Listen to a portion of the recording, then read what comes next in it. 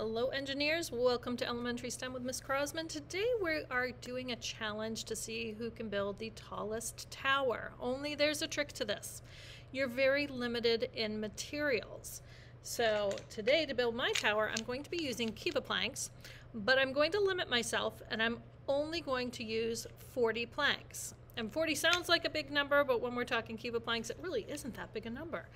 So how can I use these planks the best way to build with a lot of height? So I'm going to look at the plank. So it looks like this on one side, and this on another side, and this on the third side.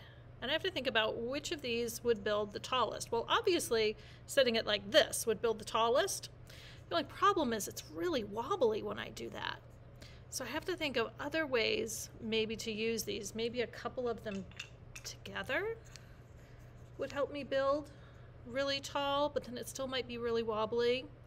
So I have to think of some other things. Maybe instead of using them flat, I could tip them up on their side. That makes it a little bit taller. Maybe instead of building a solid brick, I can build with a little bit of space, a little bit of air in it. I don't know. I've got a bunch of different ideas going through my head, so I'm going to think about this and then see what the tallest possible tower I can build using only 40 Keva planks can be.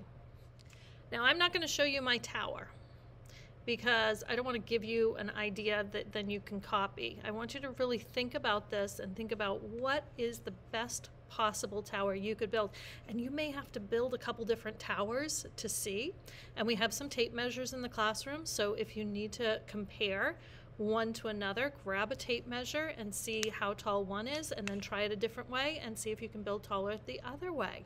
All right, good luck, be creative, really think about this. This is a little bit of a logic problem today. Have fun with it.